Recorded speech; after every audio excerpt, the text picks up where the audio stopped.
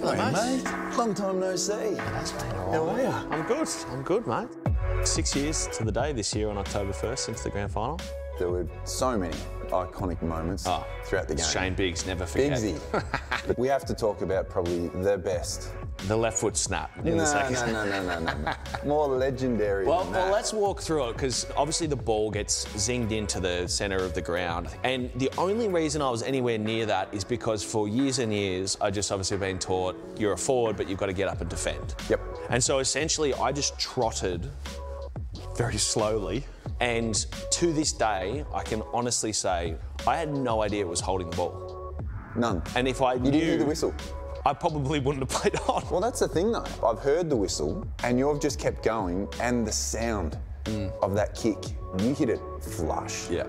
And you've kicked this ball, and it's gone up, and I'm lying on the ground because I'm too tired to get up, arms around Buddy, and the ball, the way it was coming into the goals, it just, that arc, and it's going, and I stayed on the ground, and I was just caught in the moment.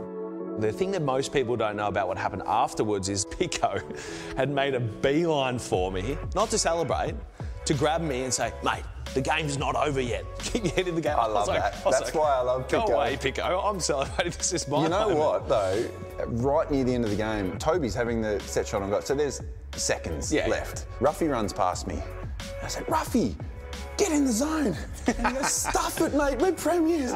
Literally seconds later, the siren goes. Yeah. But I was not letting that moment go for anything. Nah. Those moments we talk about, the tackle is a great moment.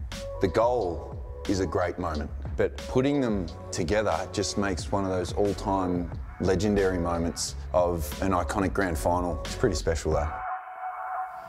Dale Morris and Tom Boyd are part of one of the great grand final moments of all time together. And Dale Morris is the most understated, brilliant footballer of all time. His back at that point was in pieces. I know, that was an unbelievable tackle. I mean, that moment, you never forget it. No, never forget. It was sort of a Leo Barry moment. Yep. It was an epic moment. Yeah. Unbelievable. And to tackle Buddy, of all players. Cal Ward was mic'd up tonight. Let's go and hear the Harvey Norman sounds of the game.